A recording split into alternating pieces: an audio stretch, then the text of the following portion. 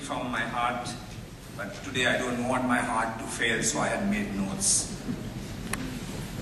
Ayubowan, Wanakkam, Assalamu alaikum, good evening.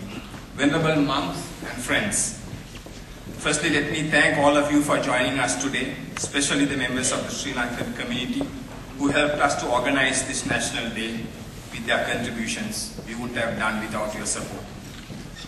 We decided to celebrate our 61st National Day in a very simple manner because we want to reach out to our heroes with all our simplicity and make all our contributions to them towards Apivenuing Api.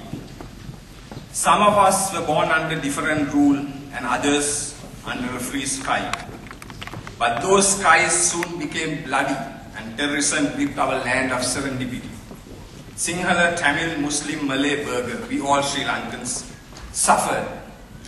Inhuman terrorists and their supporters who formed so-called human chains while using innocent Sri Lankans as human shields continue to terrorize our people. They not only terrorize them back home in Sri Lanka, but continue to do so right here in Toronto. We even had an incident last week where a group of misled and cowardly terrorists entered the consulate by use of force. That is the true face of terrorism which their terror factories manufactured over the years. I take this opportunity to thank the government of Prime Minister Stephen Harper for his courage and determination. He and his government had the courage and the conviction to ban the Tamil Tigers and the WTM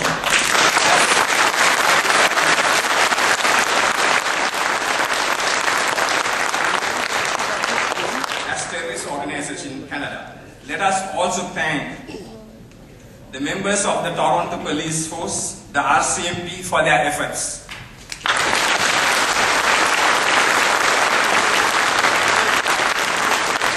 To me and to most of us, they are the unsung heroes who take great pains to maintain law and order and bring people together. And you can all, you know how much trouble they are taking these days. We all know what they are going through. This is the time to reach out and help our Sri Lankan Tamil brothers and sisters who have suffered in the hands of the LTT.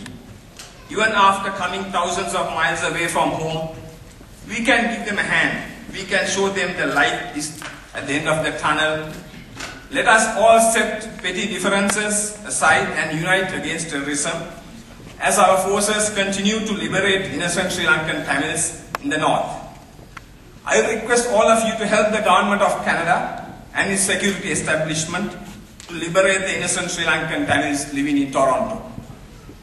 Let us also pay tribute to all those democratic Sri Lankan Tamils who continue to battle against LTT terror right here. I know most of you all are here. Thank you, friends, for saying out loud.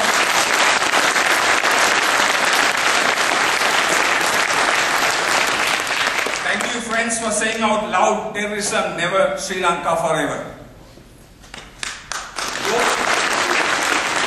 Don't let terrorists and their sympathizers tarnish the image of Sri Lanka. If they tarnish the image of Sri Lanka, we all love our parents, we love our mothers, we call it the motherland, so don't let, because that's where you're born. Be it Canada or any country, we should not allow anybody to tarnish the image. Stand up to them with honor and courage. This is the time our temples, kovils, mosques and all other religious leaders should take the lead. Let us stand united and rally behind them. If you are stuck inside a shell, it's time to get out of your shells. If you are out there doing a part of it for your country, it's time to do more. Don't let terrorists and their supporters bring shame on our country with brutal lies and propaganda. Write, speak, reach out. Don't say or never say you're outnumbered. Remember the poem from Subhashita, Pinmadas Putunsi Yakladu Atnesaru. Take the message to Canada and to Canadians. If they don't know who this brutal terrorist leader Prabhakaran wanted for killing thousands of innocent civilians, tell Canada, tell the Canadians that he's the Bin Laden of Sri Lanka, they would understand.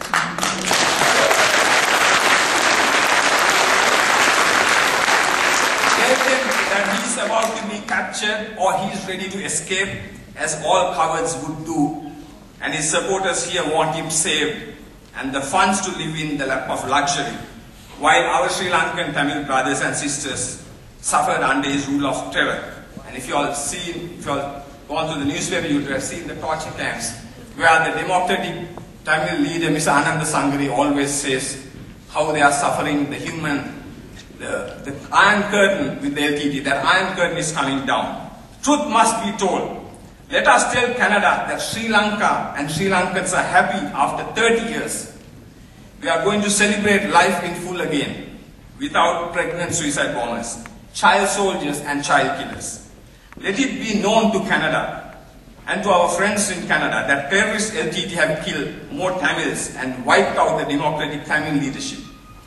Tell Canada that Sri Lanka is the only country that still feeds a brutal terrorist group that killed and kill its own people, using them as human shield and cannon fodder. Tell Canada that Sri Lanka has brought to the democratic mainstream terrorists who killed over 600 policemen. Tell them that those weeping families have forgiven, because even with tears, Sri Lankans are longing to celebrate life. The teardrop island of ours cannot shed any more tears. We feel the winds of change. Don't let anyone take that away from us.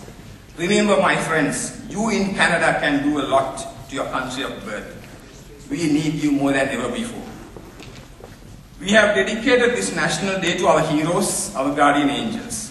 We have come together to salute them, to protect them and care for them. They have sacrificed their life for our tomorrow.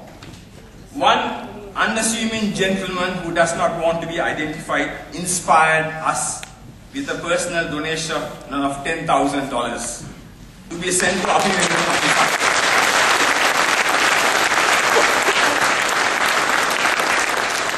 He saw the winds of change when he was in Sri Lanka recently.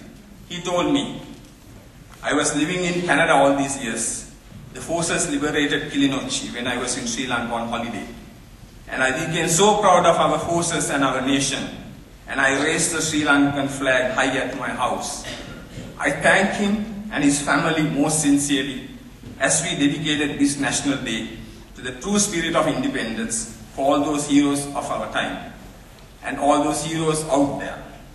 It is our duty to care for them and build a better tomorrow for their children and their families. Give freely, give with love, give with affection, give with your heart and soul. Let us honor them today. Right now is right now. Thank you.